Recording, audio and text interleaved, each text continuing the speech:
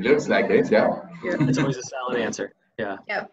All right, I'm gonna go ahead and start muting everybody so that we can get started. Thank you so much to everybody for joining.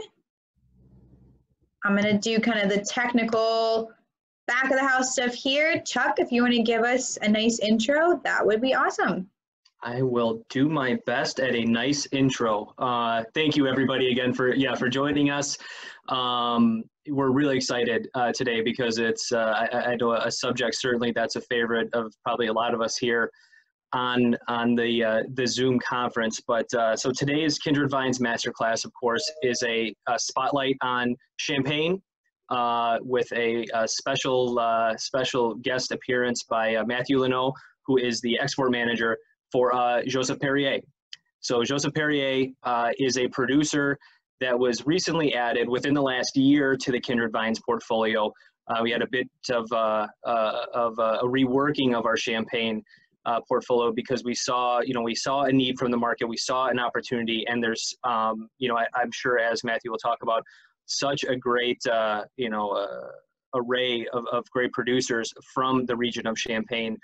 It is a huge appellation, and there is a lot to learn, a lot to know about it. And, hopefully within this presentation, we can help maybe destigmatize or de-dramatize, as Matthieu, to steal a term, that we were just talking about, but in the most positive way possible, basically just saying it can be an intimidating subject, certainly, but we want to be here along with you to help learn about it, grow more, a lot more information about the region, and and continue on down the road of hopefully selling and enjoying a lot more champagne. So as I mentioned, it's a complex area, and I know Matthieu will help demystify that a little bit. And the structure is certainly one of the most unique and interesting for all the appellations in any country that we work with. So it's really just a fascinating area with fantastic wines.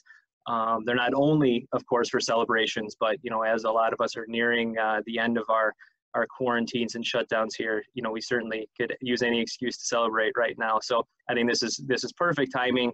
As we were just discussing, some of the markets in northern Michigan are opening back up, and going into nicer weather, and certainly a time of celebration. This is perfect timing here. So we'll bring in Matthieu here right now to help talk to us a little bit about Champagne as a region, but most importantly, the historic producer of Joseph Perrier, which he is the export manager for. So please, Matthieu Luneau, take it away. Thank you very much, Chuck. Good afternoon to everyone. It's a real pleasure, I'm very thrilled to be with you tonight. I'm always prefer to actually take a flight and board in a flight to come and meet you in person. But as you know, we absolutely cannot do that anymore until further notice. So it was very important for me to continue to actually talk about Joseph Perrier, to talk about Champagne, first of all, because this is always what I'm talking about when we discuss about Champagne. Of course, we are all in Champagne talking about the distinctiveness of our houses, of our vineyards, of what we do. But we are first talking about Champagne because we are a strong fan of the region, of the wine that is produced over there, and that's something which is very, very important to understand. So that's why I think to start the presentation, I think we need to actually to go a little bit first on what is Champagne and an overview of the region and of the area. I will not read the presentation, and I'm sure you can actually have access to that presentation after this Zoom call. It's just a quick reminder of the different principles that we need to follow, especially in the framework and the regulation that we need to follow, which is very important and which makes Champagne so distinctive compared to any other sparkling wine that you can find in the world. So of course, produced by natural yeast fermentation in the bottle. I think that everyone knows that, of course. I've written 3 authorized grapes, which is not totally true because we have 6 authorized grapes, but of course the 3 that I mentioned are the 3 that are the most mostly used in the blending champagne, Chardonnay, Pinot Noir, and Pinot Meunier. Each of them mostly planted in one part of the region. So we talk about the Côte des Blancs for the Chardonnay, the Pinot Noir on the Montagne de Reims, and the Pinot Meunier alongside the Marne Valley, the Marne River. So it's a very specific champagne winemaking, of course, storage premises. A minimum 15 months of storage, so this is a rule, but of course there is a rule and there is what the houses are doing. Qualitative houses usually tend to age the wine for a minimum of 3 years to 4 years, and Joseph Perrier is of course one of them. So the Brit non-vintage that we offer to the market actually stayed up to 4 years into our cellars before this is going to be released on the market. But the rules written by the appellation is 15 months storage for the non-vintage and 36 months for the vintage wine. So that's giving an idea between of a qualitative houses. And of course, this method champenoise, which is famous for, because it was definitely give us novelty letters to champagne. Of course, feel free to interrupt all the time you need, or on the chat, I think you said, so we can definitely answer the question if it's working. Yes, yes. So just a quick map. I think I like this map because this is actually summarizing very well Champagne is old. So in blue, you're going to see the Côte des Blancs, which is the area in Champagne where you're going to find mostly the Chardonnay grapes plantation. In orange, it's going to be the Marne Valley, the Marne River. So this is where it's going to be mostly planted of Pinot Meunier. And in purple, red, pink, I'm not sure about the color, but this is going to be the Montagne de Reims where you're going to find the Pinot Noir. Of course, this is not restrictive, which means you can definitely find some Pinot Noir, some Pinot Meunier, some Chardonnay in each of the three areas. But this is definitely the terroir which expresses the most and the best of each variety. So that's definitely one map which is very interesting and which is showcasing what is Champagne in general. Champagne is also one of the only AOC area in France to actually be divided into two parts. So the major part, which is the one where we are, and you can see that there is a laser point with Châlons-Champagne where I am right now, and of course Reims and Épernay. And then you have the second part of Champagne, which is important to remember, which is the Côte de Bar, closer to Burgundy. And between those two areas, you're going to have close to 100 kilometers differences, which is not vineyards, which is mostly agricultural field. So this is very unusual. We're not the only one, but this is unusual to find an appellation divided into two areas with such a distance between the two. So 84,000 acres, that's definitely also something important because this is a small area. I will not go through the 10th step exactly, but this is a good reminder again of what we need to follow from the manual harvest. Important to remember that we can't use the machine to harvest in Champagne. The press, which are made the closest to the vineyards, we don't press anything in the cellars. We're going to go through, alcoholic fermentation and malolactic fermentation, of course, like any other wine. Then we're going to wait for approximately 6 months before going into the blending process. Usually the blending starts around March, ending in April. So we just ended the blend of the 2019 harvest a couple of weeks ago. And then start, of course, the bottling, the second fermentation, and the aging for the amount of year that you want to do. But the minimum must be 15 for non-vintage and 36 for vintage. So very quick on this slide because this is a masterclass, but I like to make it also fun and informative. This is not the objective to actually concentrate on each step, but you'll have the presentation. You can definitely keep it right after. Okay, I'll do again. This is much more interesting and much more informative for me compared to 10 sentences. Here you have some drawing of the method champenoise. And this is actually explaining quite well where it's starting and where it's ending, between, of course, the vines, the press, fermentation, the bottling, blend, and second fermentation, and then the aging, disgorgements, and then the drinking. So this is a nice drawing that I think is very interesting and is explaining pretty well of being the only one in the cities. The second point, which is very important as well for being here, is the fact that we are enjoying some fantastic cellars. Chuck and of course Emily sold the cellars a couple of months ago.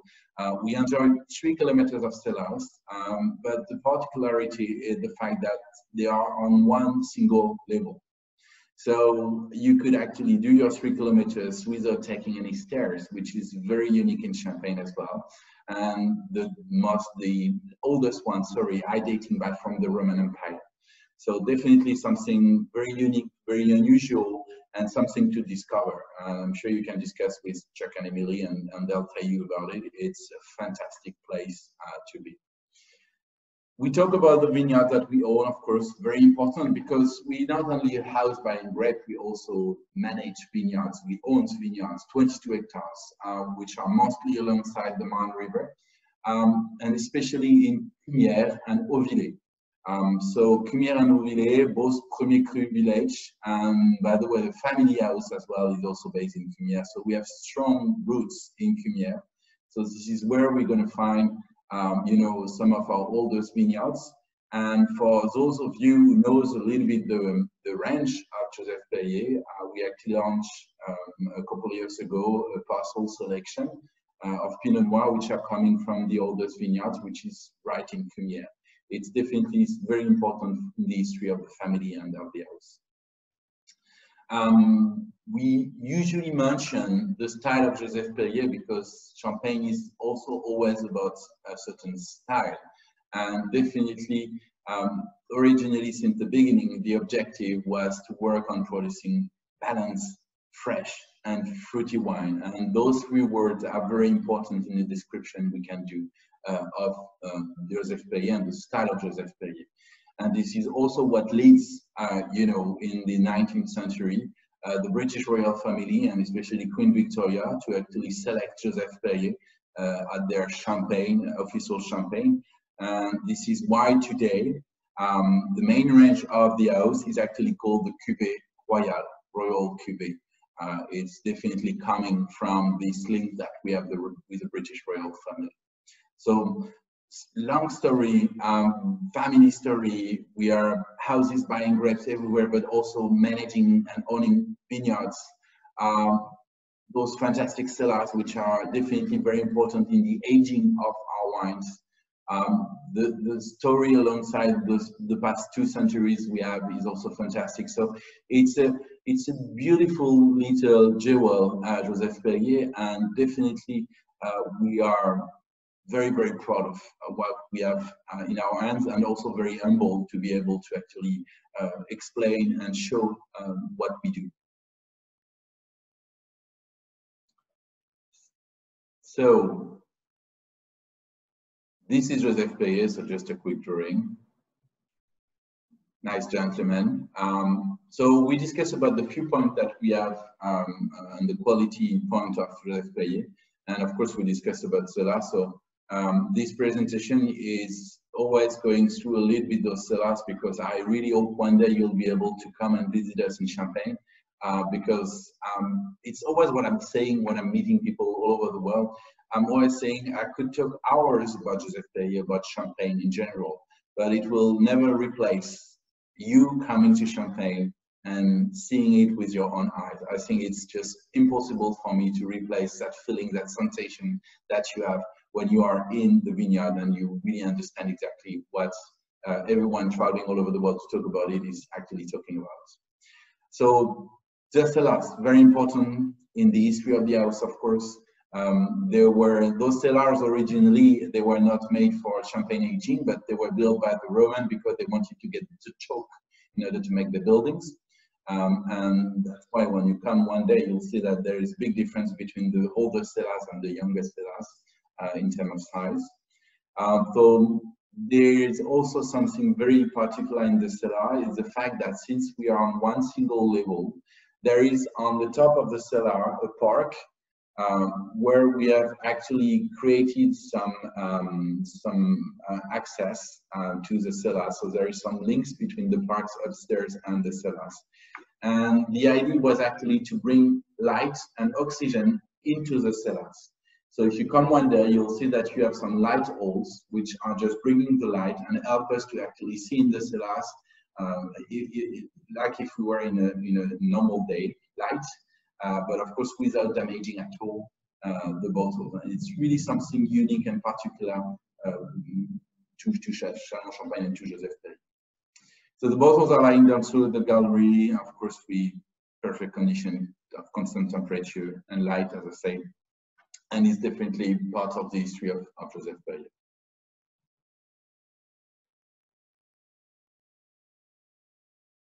And again, I invite you to come because, and this is what I was talking about, you know, this light coming from upstairs, from the park upstairs, which is actually reflecting on some metal pieces that we've installed in the cellar, and the light is actually going into each caves, and it's very, very unique to see that. Okay, so just a few things, difficult to control. Wanted, of course, after the cellars, to discuss a bit about the vineyard and the farming philosophy, because this is also something which is very important in our approach, in our philosophy, in our state of mind. It's definitely how do we handle, you know, our vineyards and what do we do with them. So here is a map, a little bit different than the other one, a little bit more usual for those who know the Livy Champagne. You certainly saw that map already. So you can see Châlons-Champagne, where I am right now, which is right in the middle of Champagne, close to Épernay, and close as well to Reims. It's only 30 minutes driving.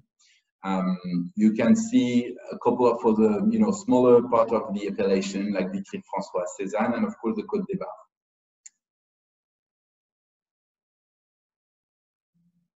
So the Joseph Perrier vineyard, as I said, we're talking about 22 hectares, which are divided into 34 parcels. And what's important to know, even if we don't communicate too much about it, is the fact that 7.5 hectares are actually certified organics, so on 2 parcels. And of course, we have this Demeter certification possibility, which is also very interesting. But the idea here is definitely to, for quite a long time now, to be able to manage your vineyards in an organic philosophy and not obligatory to make it kind of a standpoint. We definitely consider, and of course, like many of our colleagues in Champagne, and we can talk about many houses who are doing the same and following the same philosophy, it's becoming an obligation. And because, of course, all what we can see at the moment around us and the situation we're facing now is part of it, it's important that we do things a little bit differently, that we respect a little bit more, and we understand a little bit more the links between us, nature, the vines, the grapes, and everything. And definitely this organic management is very important for us. So all of them are located alongside the Marne River. So Cumières, Auvillers, Damery, and Verneuil, a little bit further down the river. But as you can see, 22 hectares only represents only 25% of our sourcing, which means we are going to buy 75% of the grapes that we are using to make our wines, which can sound a lot. And in the meantime, as I said earlier in the presentation, what makes the beauty of Champagne is also this diversity of terroir, not only grapes, but terroir. To be able to go and pick up some Chardonnay in Verzy, in the north of the Montagne de Reims, or Pinot Noir, for example, and to be able to pick up some Pinot Noir from Bouzy in the south, which are going to show very, very different and diverse personality and identity. And I really think that this is also what is interesting, to be able to, of course, manage your own vineyards, know your land, know your soil, of course, but to be able to go and work and discover with the diversity of what is Champagne today. And this is making a strong link with, you know, and all my colleagues will tell the same thing, with this is also why Champagne is unique. Champagne is unique because this is only one appellation, and Champagne is unique because we are not only defending one single area. We are using a lot of different areas, so we are defending Champagne in its whole. And then we are just following a certain style that we are just convinced that it's a fantastic one. But that's a very, very different story. So great sourcing, of course, Montagne de Reims and Côte des Blancs for Pinot Noir and Chardonnay. This is definitely where we're going to try to source most of our grapes. We are also a strong, let's say, grape buyer from this small area, and going back to the this area right there called Vitry-le-François, because this particular area of the appellation has a strong story. Originally, the quality of the grapes there was not definitely recognized as the best in the 50s and in the 60s. And there were a small group of growers who were convinced about the quality of this area in the 60s, who actually decided to go and meet the Champagne house and ask them to, you know, do what they needed to do to help them to build up, to increase the quality of the area. And of course, the first city when they're going to Reims that they meet and that they go through is Châlons-Champagne. And Châlons-Champagne, they arrive. The only Champagne house still there is Joseph Perrier, and of course they enter Joseph Perrier, and they get into the office, which is right behind me, and they meet the uncle of Jean-Claude and great uncle of Benjamin, and they say that, okay, listen, we have these vineyards, we need some help to increase the quality, but we cannot do that by our own. We need your knowledge. We need exactly your what you know about, you know, the process and everything. So Georges Pitois, so the uncle of Jean-Claude and great uncle of Benjamin, actually said to them, no problem at all. We'll definitely be helping you, but we definitely would like to get some of your grapes in order to make our wines. So we've been one of the biggest buyers of these grapes, this area, since 1972, which is mostly Chardonnay. And strangely enough, this area today is certainly one of the most, you know, advertised and the most, let's say, attractive area for Chardonnay because of very specific things. The soil over there is very different to the soil of the Côte des Blancs. When in the Côte des Blancs, you have this strong, chalky layer in the soil. In Vitry-le-François, so in this small area that you can see right there, it's going to be a mix of chalk and marly soil. And this is mix of chalk and marly soil is going to help to express a better freshness of the Chardonnay grapes. And this is very interesting how nowadays, for the past maybe 10 years, here in Champagne, and certainly a little bit due to the climatic change, due to a change of, you know, consumption trending as well, we are trying to increase the freshness expression of our wines. And at Joseph Perrier, the freshness has been, you know, the basis of our style for, you know, almost 60 years. And that's something amazing to be able to really count on that area today when you do the story and the link between us. So that's definitely a very important of the style of Joseph Perrier. Regarding the philosophy of the grapes and of our own vineyards, that's also something which is important since we have the organic affair. The rest of the vineyard is not certified yet, but of course we have used the same philosophy than for the organic, which means the decrease of the chemicals to compare to the average of 75%. We use some technology, so we use some drones and some scanner of the vineyards to actually really understand how the soil is made. We're trying to develop biodiversity in the soil, which is very important, and it's a big word now into the world of Champagne and even in the big house, talking about the biodiversity. But it's a big word because it's so important, again, for the expression of our wines and for the future of our vines as well. So we are trying a lot of different experiences, talking, you know, about the enlarging of the row, spacing, talking about, of course, the manual work, the organic compost and fertilizer that we use a lot, the trees plantation. There is a lot of technique today that we are trying to utilize in our vineyards, but again, never with the objective of, you know, making the organic world only a sales and marketing standpoint. And I think it's very important. We are in a philosophy much more than in trying to sell more champagne just because it's organic. It's not really very interesting. And that's part also of the family of Jean-Claude Benjamin and the family Faumont since the beginning, to actually always try to take the best of the soil and, you know, to respect the soil as well.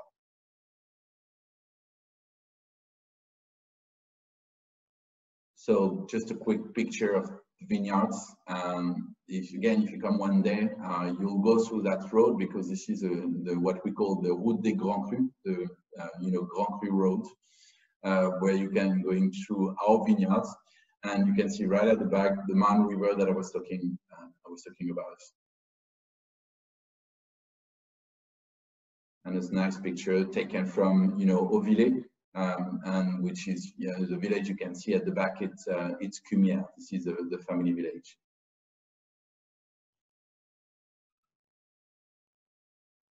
All right, so I've been talking, you know, about Champagne. I've been talking about Joseph Perrier, who we are, where we're coming from, this family affair. Now I think it's a good thing to start and talk about why we are all here. So I'm sorry to be the only one to actually have a glass of champagne in my hand. I hope that everyone could have a glass as well to share. And I'll definitely make a cheers to everyone. But it's certainly a much better time for me at 8 o'clock p.m. than you at 2:30. It might be a little bit too early, despite champagne is never too early, but that's a different story. Wanted to start this little, you know, tasting, you know, to talk about the cuvée. Not by the usual routes, because it's definitely a very important point for us, but I think in the tasting, I love to start with the Blanc de Blanc. Blanc de Blanc is definitely, you know, one of the trendy quality at the moment in Champagne. And for Joseph Perrier, it's been a strong love affair between Chardonnay and Joseph Perrier.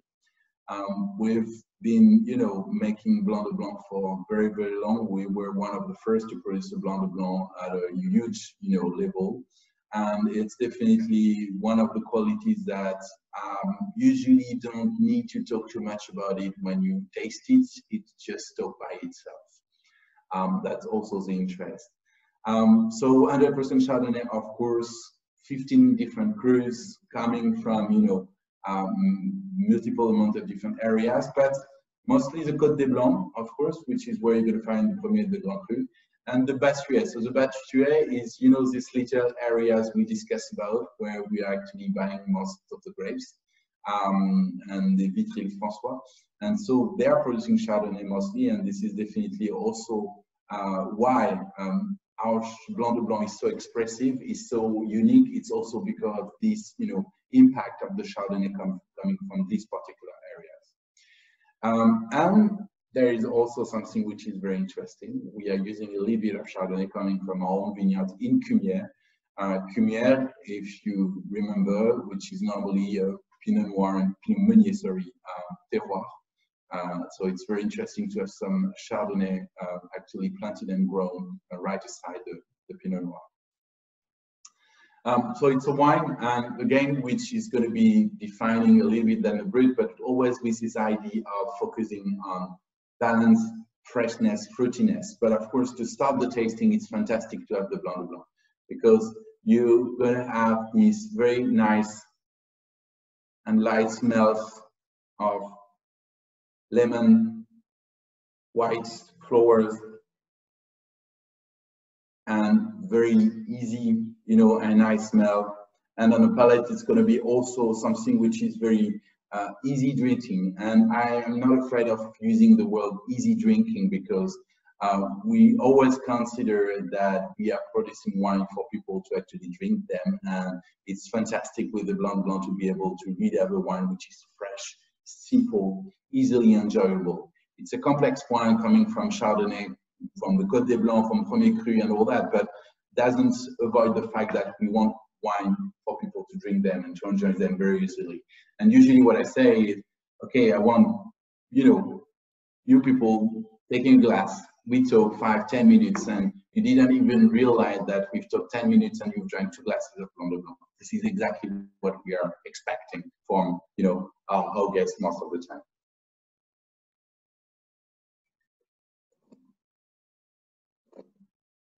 Very refreshing, especially after a warm day.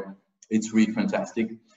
We take the example of the oysters for the pairings, but there is a multitude amounts of possibilities with that wines. That's definitely on its own, which I think is still the best for me, the most interesting. It's really a wine to be enjoyed by itself with some friends, 6-7 o'clock after a warm day. It's absolutely fantastic.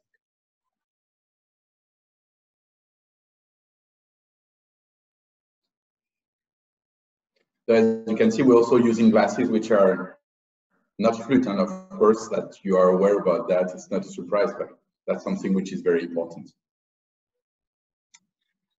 So the second which I would like to discuss about is also an important wine, which is going to be rosé. I don't know if the trend of rosé is still the same in the States, but I used to live in the States about 10 years ago. At that time, rosé was just, just a killer. The growth of the rosé sale were absolutely amazing and impressive. I suppose it's been stabilized a little bit, but you still, I think, drink quite a good amount of rosé wines.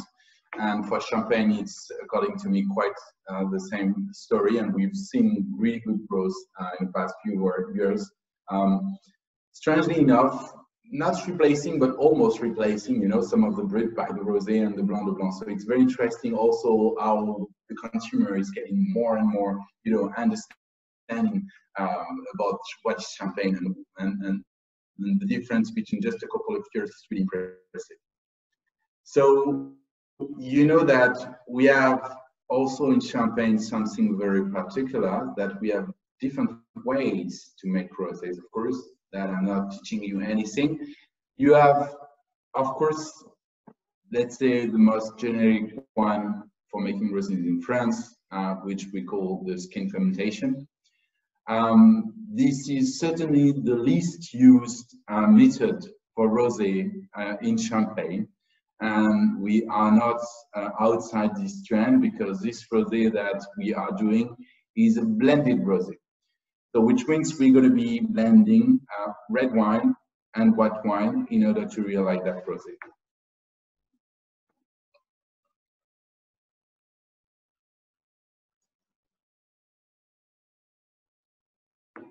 So this rosé is going to be, as you can read on the screen, mostly Pinot Noir and Meunier, so coming from, of course, our vineyards. The also very important things, and that's much more about the link between the family and this particular terroir, is the fact that the red wine is coming exclusively from our vineyards in Cumières. So it's a Premier Cru red still wine that we use for making that rosé, and that's also part of the style and what we present to the consumer at the moment. And of course some Chardonnay in order to bring that freshness. The color is also very interesting. We're not trying to actually have a very strong, deep color. We're trying to have a color which is much more looking like, Côte de Provence rosé, something orangey, not too pinky, something very, pleasant to watch. And because rosé, again, it must be a pleasant to drink, but also it must be a pleasure to watch as well in a glass.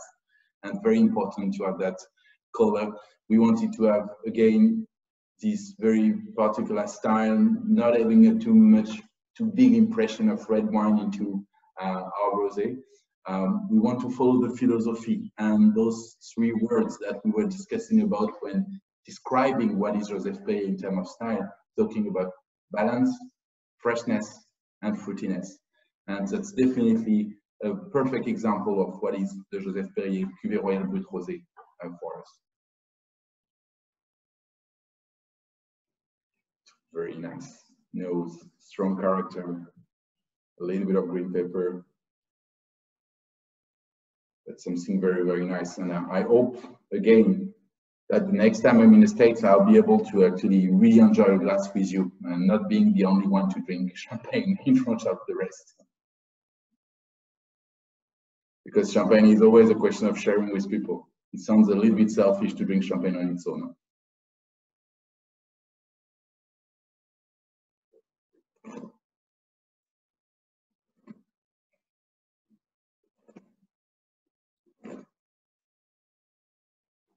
It's great, it's easily, again, drinkable. Of course, a little bit more intense. You got this Pinot Noir expression, which is definitely the mark of the Pinot Noir in Champagne, definitely giving much more power to the wine. But again, you keep that balance, you keep that freshness, you keep that long-lasting sensation, which is also very important. The picture actually in the presentation shows my God, I forgot that word that you see. I forgot that word, a lobster, sorry. But it's definitely one of the solutions we could use for the pairing. What I love to do with the rosé, and I offer you the possibility to try, is actually to pair it with some red meat, and especially some duck. And if you one day you want to try some, you know, a piece of bread grilled with a little bit of duck magret on the top, some basil leaf, olive oil. It's a fantastic bouche aperitif, and the fattiness of the duck with the rosé is really very interesting in terms of balance. Mm-hmm. Matthieu, while Chuck and I were visiting Joseph Perrier, your staff also told us that champagne, rosé, and barbecue is a fantastic pairing, which barbecue is very popular here in the States. Yeah. And that was one where I know Chuck and our mouths were watering when they started talking about that. Absolutely. But it's great, I mean, because it's, if you think about barbecue, usually you think about a huge Malbec, huge Napa Valley Cabernet Sauvignon, which is gonna just show a 15 or 16 degree alcohol. You're gonna have a glass, maybe 2 glasses, and then you're feeling a little bit like, okay, a little bit tired. The beauty of champagne, it's you never stop drinking it. You just get 1 glass, get a second one, get a third glass, and you don't even realize that you finish the bottle after 15 minutes. And that's exactly what we're talking about. Champagne is, the best drink for pairing with everything you can think about. You just need to find out exactly these little nuts that could be pairable, but it's actually quite easy to pair. Champagne is the most easy wine to actually be paired with any food. And barbecue is an option. Me, I'm very French and very chauvinistic, so I'm going to talk about duck magret and my, little potatoes and persils and butter, of course. But I'm very French, so it's totally normal. But everything is really possible, and this is really the interesting thing about it. All right, then we're going to talk about what makes Joseph Perrier what it is today. As I told you, I didn't start with it, but it's definitely, let's say, the major quality for Joseph Perrier. It represents close to 75% of the wine that we produce. The global production of Joseph Perrier is the Brut Classic non-vintage. We need to go back, so yes, almost, yes, exactly. So this is definitely the expression of the house style. This is what makes Joseph Perrier, why Joseph Perrier has been so famous all over the world. In the 50+ countries we are distributed today. This is definitely this Brut, non-vintage. It's elegant, fresh, light, well-balanced. This is the perfect expression and description of the 3 words I've been using at the beginning of the presentation, talking about balance, freshness, and fruitiness. This one is definitely the quintessence of what is Joseph Perrier. That's definitely a major player of our success. So definitely, when you talk about Nathalie, our chef de cave, she will tell you that most of the time, the most difficult wine to make is not the prestige cuvée, or it's not the vintage cuvée, because this is actually quite easy. Prestige or vintage, you know, both are coming from either good vintages or, you know, the best grapes or the best terroir. So it's usually quite easy to make. The most complicated one to make is definitely the brick non-vintage, because this is a style of the house, first of all. So you need to be very, you know, strict on what makes that style, and because you need to actually repeat that style year after year. It's a very difficult exercise that Natalie is actually doing every year.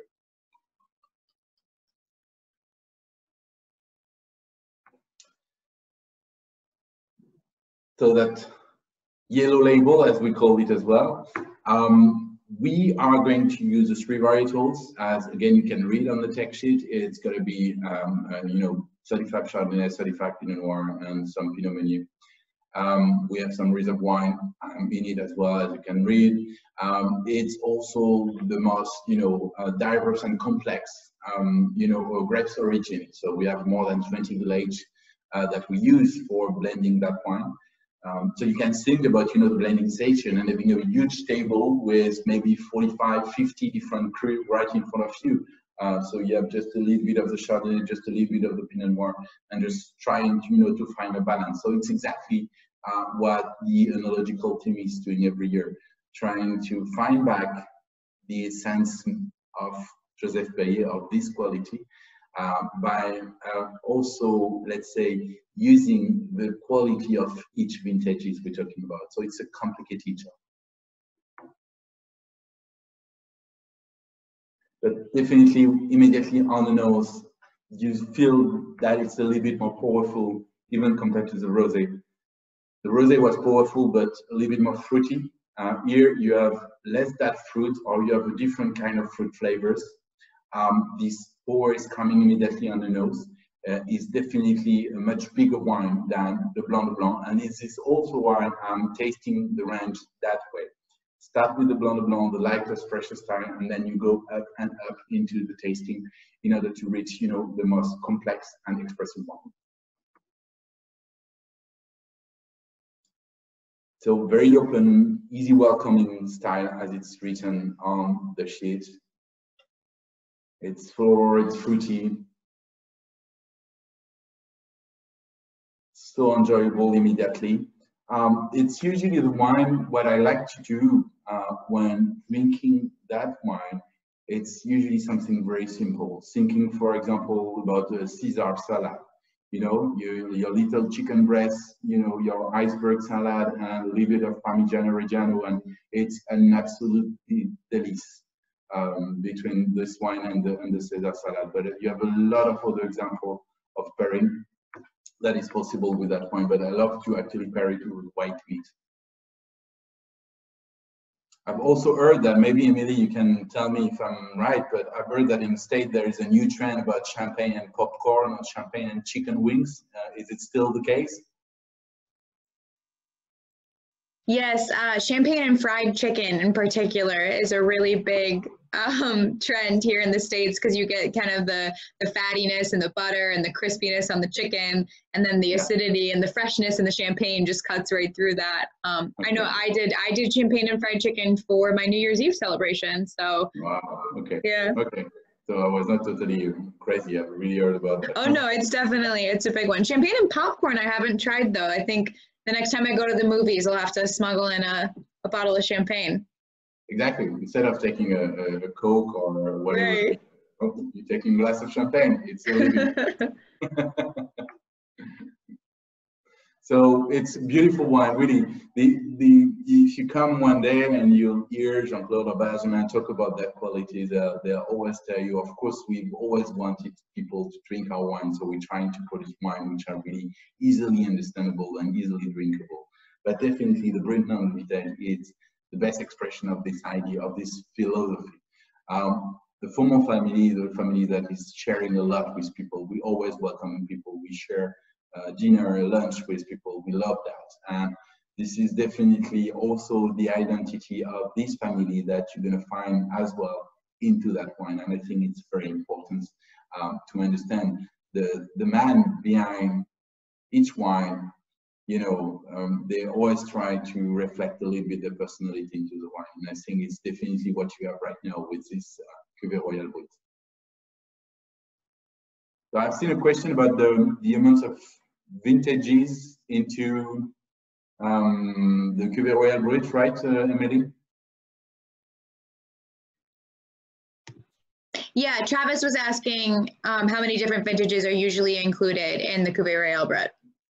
So it really depends. The thing is, we're using some reserve wine, of course. We are the tendency to actually do a little bit like a Solera system for the reserve wine, which means, of course, you all know what is a Solera, which means we're going to mix, a little bit of each harvest all together in order to maintain a certain, not standardization, but a certain quality standard year after year. So you could have approximately 4 to 5 different years and harvest into a normal Cuvée Royal Brut, but of course at a very different percentage. How making vintage champagne? Okay, I'll discuss about that later, no problem. I was reading the question at the same time.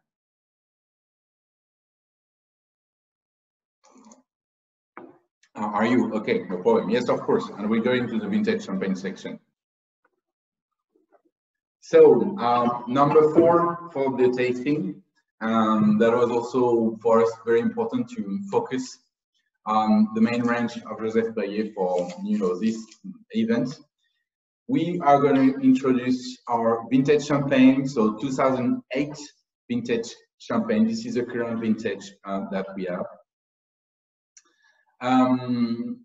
Definitely, for those who knows a little bit champagne and the vintage champagne, you know that 8 is considered as certainly one of the top best vintages in the past 2 decades. We'd say it's actually quite simple. We're going to have, let's say, 2000, 2002, 4, but it was a little bit more heterogeneous, like 6. 8 is definitely fantastic, but 8 is very strange because if you ask at the end of July 2008 to the wine grower in Champagne, if they think that it's going to be a good vintage, they're all going to tell you that it's going to be very, very complicated vintage. Because 8 was a very strange year. 8 was very cold in the beginning, in January, until mid-February, end of February. Then you got, let's say, quite a warm weather with some rains, which accelerates a little bit, the growing period. And then April, you had a period of, very cold weather again, so which definitely didn't help to actually generate some, stability into the vineyards. And then the weather was okay, but not that sunny. We were missing a little bit of sun. We got, of course, some sun in July, but there is a kind of a lack of sun until the end of July. And the back seasons, August until September, was really fantastic. And the back season really, changed everything.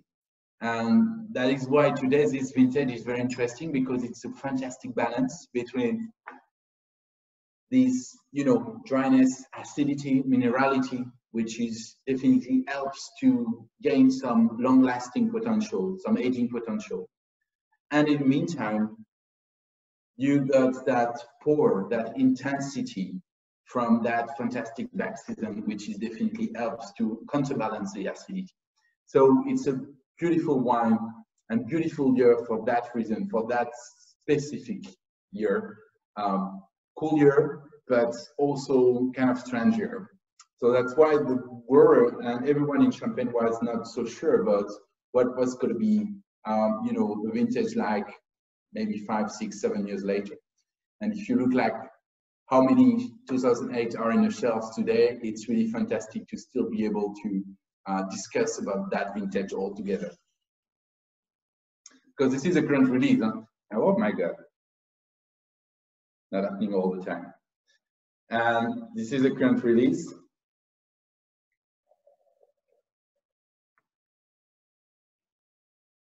And we still have a couple of years in front of us with that particular vintage. So it's really very, very lucky that we are to have those. So as you can see on the sheet, it's actually mostly Chardonnay, but it's, let's say, quite equal, because you're going to have 50 Chardonnay and the rest is going to be Pinot, mostly, and a little bit of Meunier. Coming from Premier and Grand Cru vineyards only.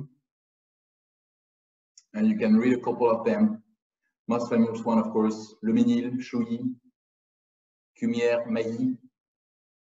So again, to play on the diversity of the Champagne terroir. If you go to the northern side of the Montagne de Reims, which is facing north, and so a lot of wind and usually a little bit more colder, a little bit more mineral and acidity. And when you take a little bit more the southern part of the Montagne de Reims, giving a little bit more power and fruitiness. So that's always that balance, which is absolutely fantastic and what we're looking for. It's a pronounced fruit. It's still amazing 12 years later to have this freshness coming.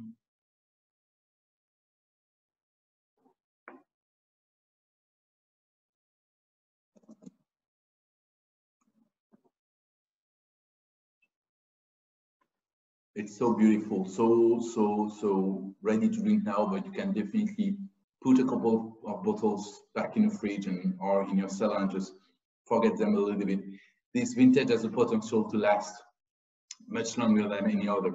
And it's always a question, and I know that in the past the question was asked to say, okay, shall we just, release the 8 or maybe switch directly to the 9 because the 9 was much more warmer. And when you taste the 8, you say, okay, I'm happy to have the 8 now, but you have to admit that certainly that the 8 will last much longer than the 9, and you should definitely drink the 2009 before the 2008. So that's very interesting how such a strange year became so emblematic, became so iconic to Champagne.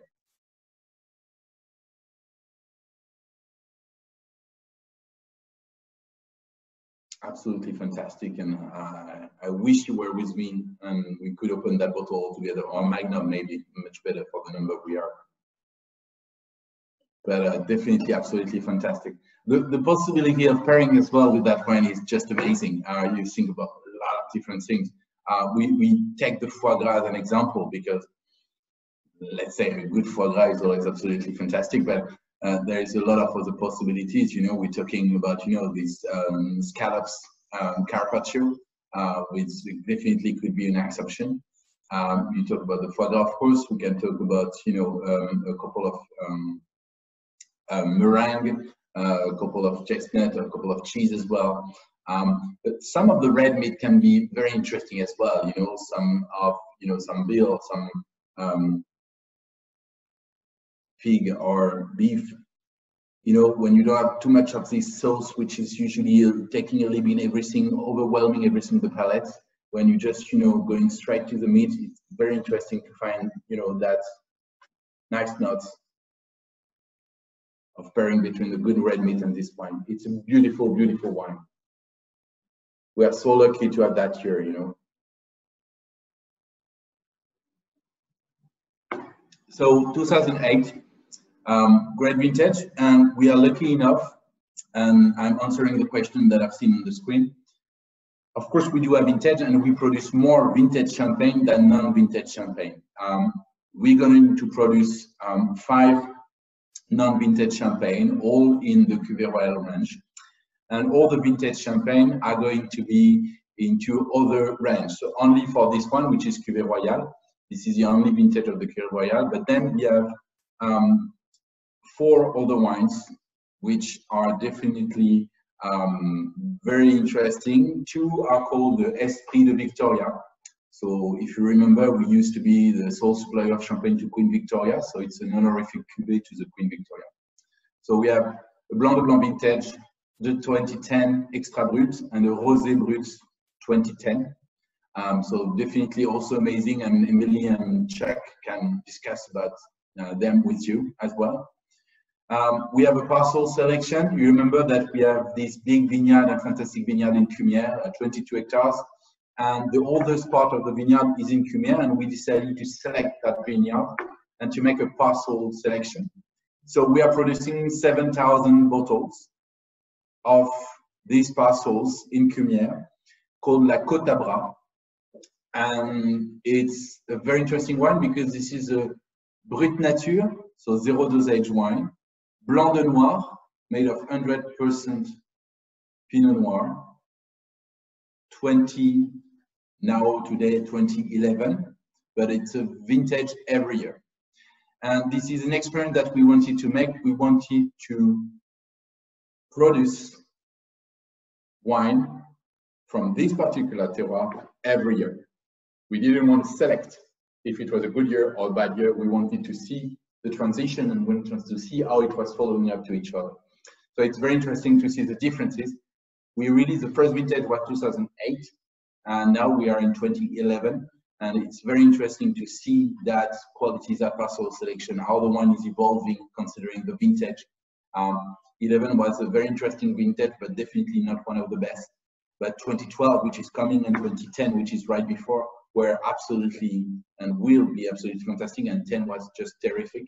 So it's very interesting. It's much more kind of an experimental, vineyards, and definitely different approach, kind of a Burgundy approach with that particular parcel. And of course, last but not least, and here I need to stand up and take an example. I'm sure you've heard about my dear friend. So let's see if I can just show you that on screen. Exactly. So Joséphine. Joséphine is a prestige cuvée of the house, and the current vintage is 2008, and Joséphine is a fantastic story. Just to make it short, Joséphine was the daughter of Joseph Perrier. And when she got married in 1843, a very nice daddy decided to create a single bottle just for the wedding. So he went to Perrier and asked a painter to actually design that particular drawing on the bottle. And of course, it was a beautiful wedding, everything went well, and the bottles were all consumed. And fortunately enough, we are lucky that one bottle was kept by the family through the generation. And in 1978, when Jean-Claude, so Benjamin's father, took over the house after his uncle, he's entering the office right behind me, and in the middle of the shelves, you see that bottle coming from that wedding in 1843. And so he just stay right in front of that bottle and say, we cannot let that bottle just on the shelf. We need to use it. We need to do something with it. And so he decided to create that cuvée Joséphine, to make it a prestige cuvée. And the philosophy is not to make Joséphine every vintageable year. So you know that we don't make vintage champagne every year, but with Joséphine, we don't make Joséphine every vintageable year. So to give you an idea, in 40 years of existence of the Joséphine cuvée, we only released 10 vintages. So that's giving you an idea of the rarity of that one. Lucky enough to have two 2008 in a range today. So the Prestige Cuvée and the Cuvée Royale range. And if you're lucky enough to take the Joséphine and to compare it with the 2008, you'll see that it's very interesting how they are expressing very different. But such an iconic cuvée for us is just a beautiful and elemental story, part of the story of the family and of the house. So which makes exactly 5 vintage wine today in the portfolio, in the range of Joseph Perrier. So we do more vintage wine than non-vintage. Just it's always a story of, we consider that it's of course very important to learn about Joseph Perrier with the Cuvée Royale, and then step by step to step up into the world of those very particular different qualities. Mm-hmm. Matthieu, we had a question from Fabrice as well, asking if Joseph Perrier makes 375 milliliter bottles as well. Absolutely. We do 375 for the Brut and the Rosé, so Brut non-vintage and Rosé non-vintage. Wonderful. I know Travis had some more technical questions as well. Travis, did you want to go ahead and ask those? Sure. Yeah, I was curious what type of a press you use. Do you use a Cocard press or more modern technology? We're gonna use both because we don't press our grapes all in the same places. Sure. So you know, nowadays what's developing a lot in Champagne is you have a lot of independent press a little bit everywhere. So most of the time it's still very the modern technology press, to be honest. We still have some Cocard, of course, but it's going to be a mix of the both. Let's see. I had another more general Champagne question for you regarding Rebèche or third pressing. Yeah. I've seen that that's required by law in various numbers from 0 to 10% or 1 to 10%. Is there an actual requirement for doing a third pressing? And if so, what do you do anything with it? To do a third pressing. So yeah, so you have 3 press absolutely. The first one is la cuvée.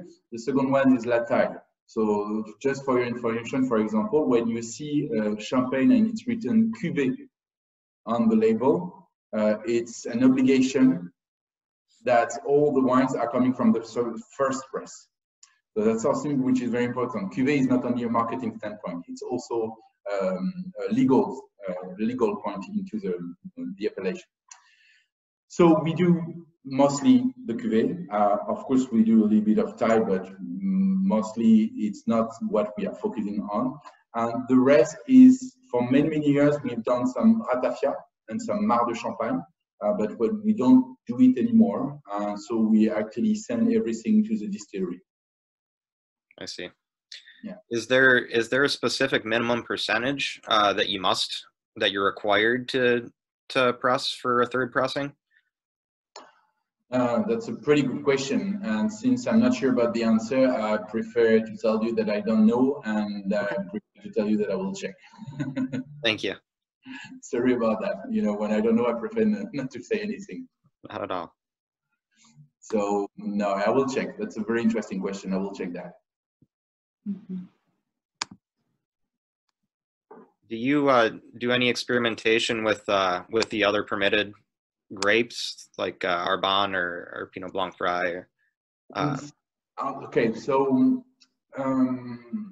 we are doing experimentation, but not at the level that you can actually, see a difference in the wine tasting. Sure. Which means this is much more experimental on the vineyards management than really on bringing something very particular, very specific to the style of the wine. I see. Thank you. If you see what I mean. Any other question? I'm trying to go on this, but that's what you said. Okay. Any other particular question that you had about, the range and the Josephine?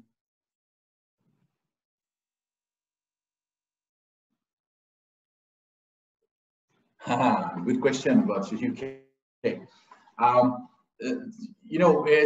It's a pretty good question, and I have to admit, and then maybe I shouldn't say that, but I have to admit that I've tasted some of the English sparkling wine, and I have to admit that they are doing pretty good quality wine over there. And I was kind of surprised, happily surprised with what I've tasted so far. The answer I have still remains always the same. I'm convinced that they are able to actually produce some great wine over there, but I'm also convinced that we have, let's say, almost more than 3 centuries of advance compared to our English friends in the terroir management. We know our terroir very well. The Champagne terroir is very specific. And I consider that you don't reach the quality level of Champagne in just a small amount of time. It's impossible.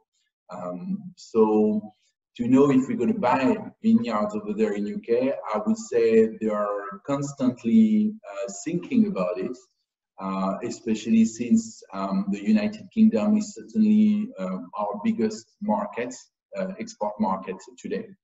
and or historically speaking, you'll understand that it's easy with the link with the British royal family and the Queen Victoria. We have always been strong in the UK. But in the meantime, so we are aware of many opportunities, but in the meantime, so far, we didn't move forward in that direction. Doesn't mean we'll never do it, but so far it is not in the plan.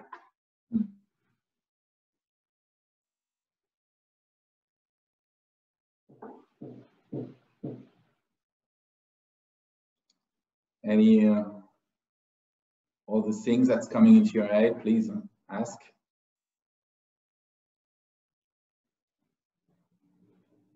Okay, we'll go to, so I'll go very fast on this because this is, let's say, the part of the presentation. This is a beautiful limited edition magnum that we've made with an artist called Lorraine Collin. And it's a fantastic wine as well. Very, very, very limited. I think, Emily and Chuck, you do have a little bit in stock. I'm not sure about it. I don't remember. I'll have to double check with Chuck. I know we discussed it at Wine Paris for sure. Yeah, it's a fantastic. Lorraine Collin is a young French artist who's actually working on the paper.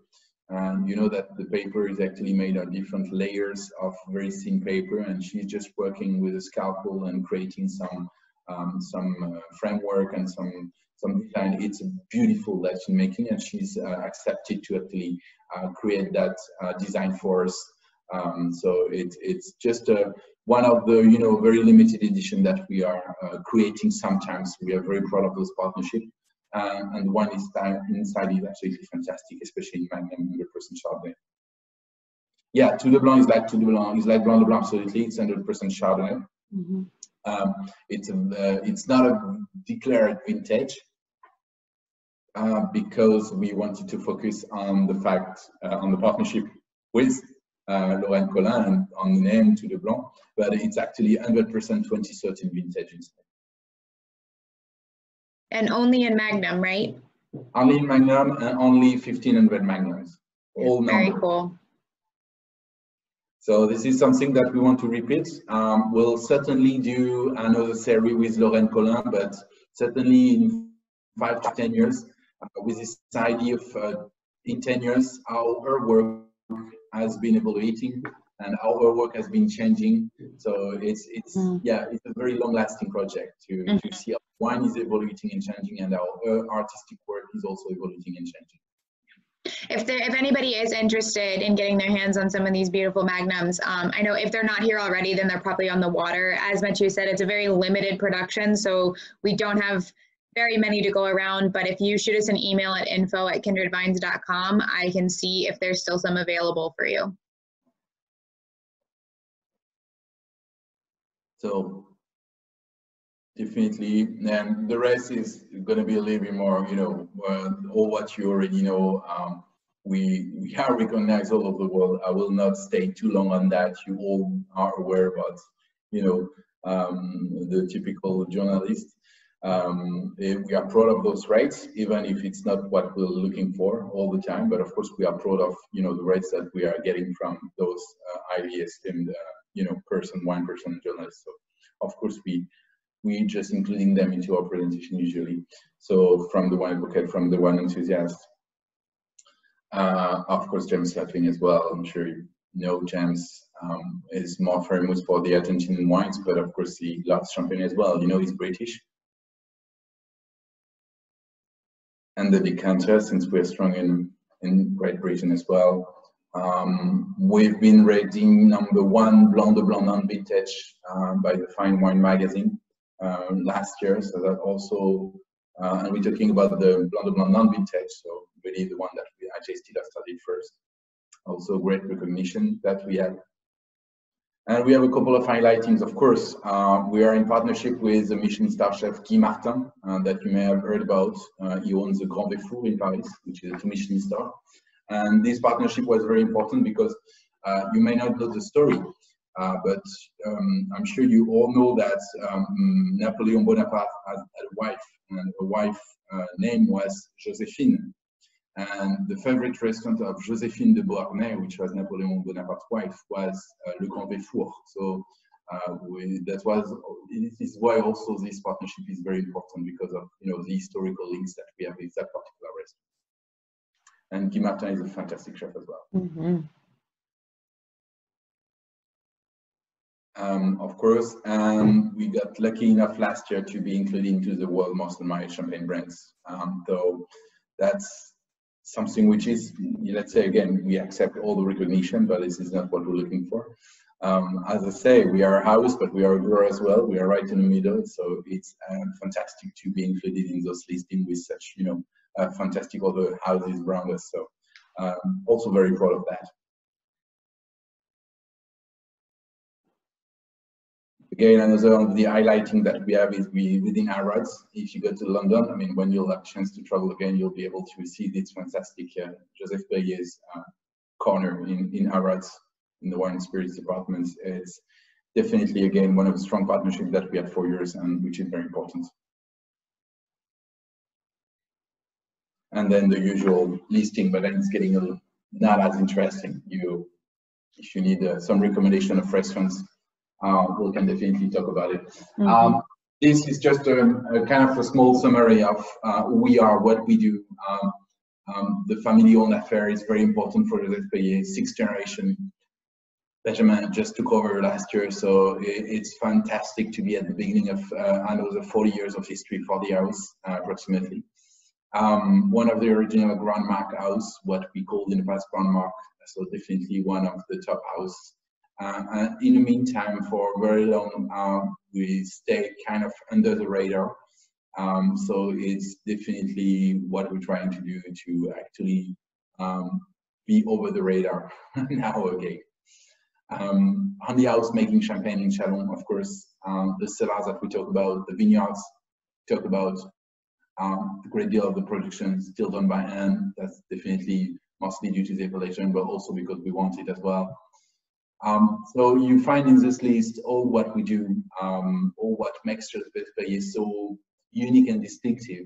The style of the wines, the history, the family, the recognition we have, it's definitely all what we're talking about.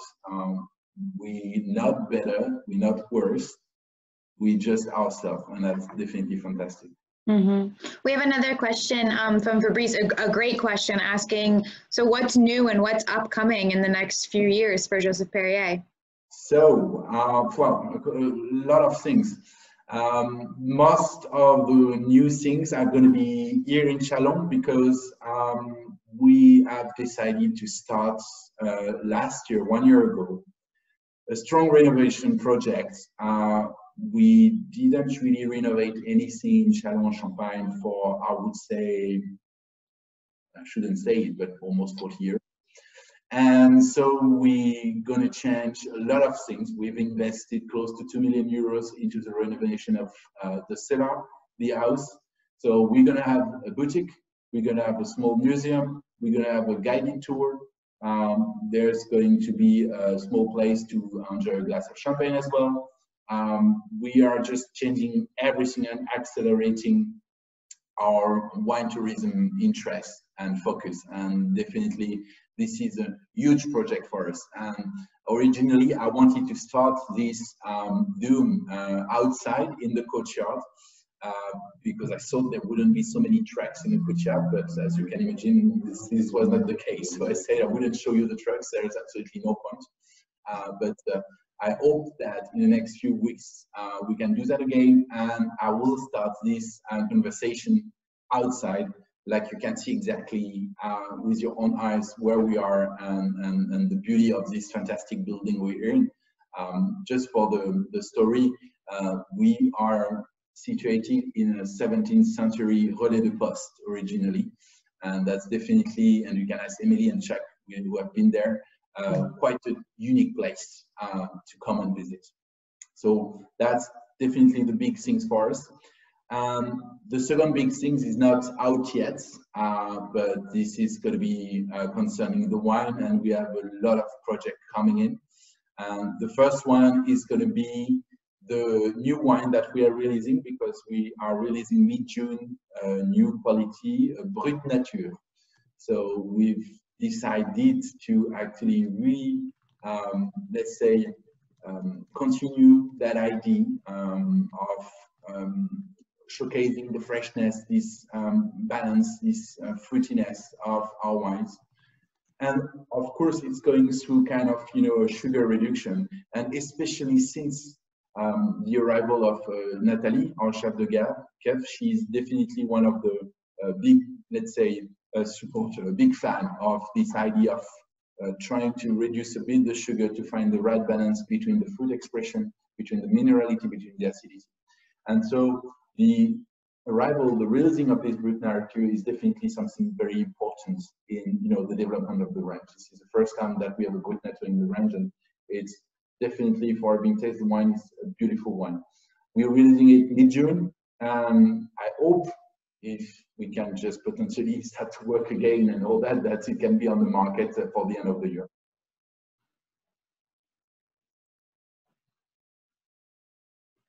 And just so you guys know, I just sent the tech sheet for the Brut Nature that Matthieu was talking about in the chat. So please, if you want some more information about that, go ahead and check out that attachment there. Does anyone else have any more questions? Yeah, the question. Thank you, Matthieu. No, thank you very much, everyone. Thanks for coming. Thanks for taking the time to listen to me. I know I can be very enthusiastic and I can talk a lot. So I hope I was not too boring. Not at all. And I really hope, because I'm going to repeat myself, you know, maybe I'm getting a little bit old, but I really hope that I can just welcome you here in Champagne very soon, because this is still the best way to show you, to make you understand exactly what's Champagne and what is Joseph Perrier. And I would be more than happy to have you here and to show you around and to share those fantastic moments all together, because we're missing those moments all together, and we'll need some very big one in the future to catch up a little bit what we miss. So I really hope to have you here in Champagne very soon, and I hope that I can travel again as well. That we'll start in the States and then we'll finish in Champagne. Merci Matthieu. Merci beaucoup. Thank you, Matthieu. Thank you So very much. Have a beautiful afternoon. Thank you, Matthieu. Be safe, please. And never forget to drink champagne and to drink Joseph Perrier. Most important. Merci beaucoup. Bye-bye. Take care. Au revoir. Au revoir.